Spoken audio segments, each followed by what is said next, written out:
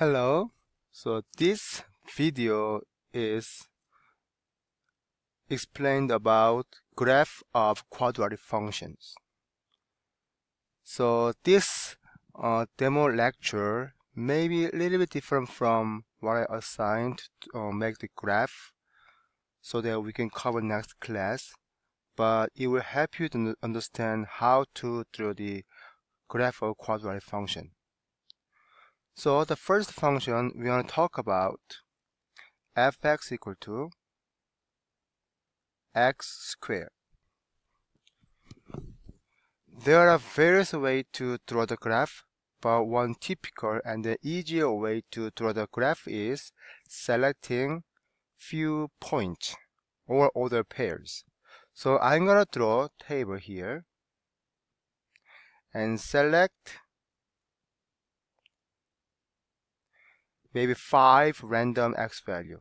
Each one is best, so I'm gonna choose 0, -1, -2, and 1 and 2 here.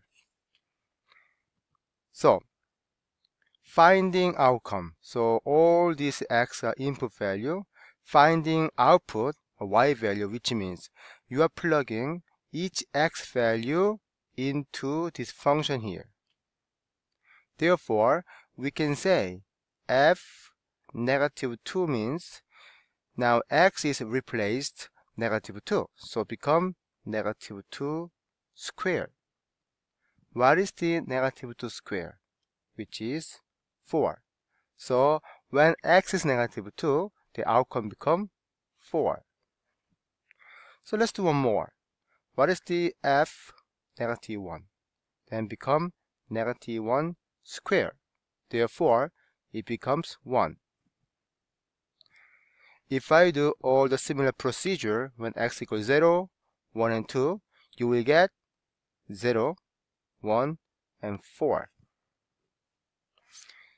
Let's plot those order pair on this plane graph. So -2 and 4, -1 and 1, 0 and 0, 1 and 1, 2 and 4. You connect all these order pair, then it's going to be graph of this function. So I'm gonna connect them for you.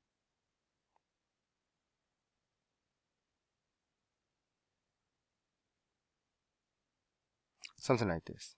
Okay? Then let's think about another functions.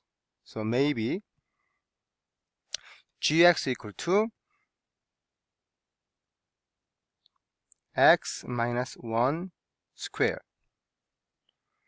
I'm gonna choose similar value from fx function. I chose like a -2, -1, 0, 1, and 2, right? So I will choose similar value and then find the few order pair as well. So x and gx and -2, -1, 0, 1, 2, maybe one more 3. Okay.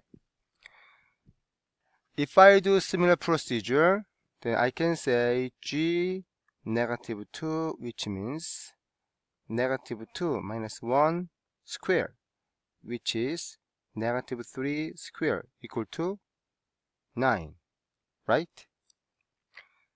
So I can say -2 outcome become 9. What about -1? Then -1 minus 1 squared, so become -2 squared equal to 4, right? So same way, if you do similar procedure for every other x value, then it come out 1, 0, 1, and 4. So let's input those order pair on the plane graph. Unfortunately, I don't have y value 9, so I cannot plot this point on this plane graph. Sorry, its y scale is too small. It doesn't reach on the 9. But I can plot between here. So -1 and 4. and 0 and 1, 1 and 0, 2 and 1, and 3 and 4. So let's connect this point. Then graph becomes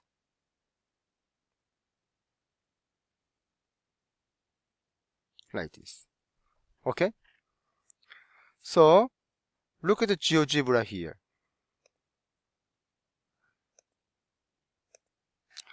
So first of all, fx equal to x squared is this one, and then gx x minus 1 squared is this one. Do you see some difference here? So let me display both graphs on the same plain graph paper. Green one shows that the parent function y equal to x squared. Orange one shows that gx equal to x minus 1 squared. So what do you see here? If you look carefully, and then maybe it can be obvious. So the vertex point, it was 0 and 0 before, but now it's moving on to 1 and 0. And then our working here too. Before, we have 0 and 0 here, but now output 0 value become 1 and 0 here. So based on this truth, we can say difference between fx and gx. So gx is shift fx 1 unit to the right. Let's review again. The green graph shifted 1 unit to the right. We move to 1 unit to the right here, right? Therefore, gx is shift fx 1 unit to the right. Okay? Then what about if I give you hx, x plus 1 square? Can you conjecture this result? If you conjecture, this means fx 1 unit to the left. That is correct. So let's see on the GeoGebra. So I'm gonna make another function hx equal to x plus 1 square. To make it looks easier, I'm gonna turn off gx function. Then now you see green one is x square function. Purple one is x plus 1 function. So as you see, it moved to 1 unit to the left, right? Okay. So now conclusion. Based on given fx equal to x squared, if any function is given, such as gx equal to maybe x minus b squared, then you can say fx moving toward b unit to the right.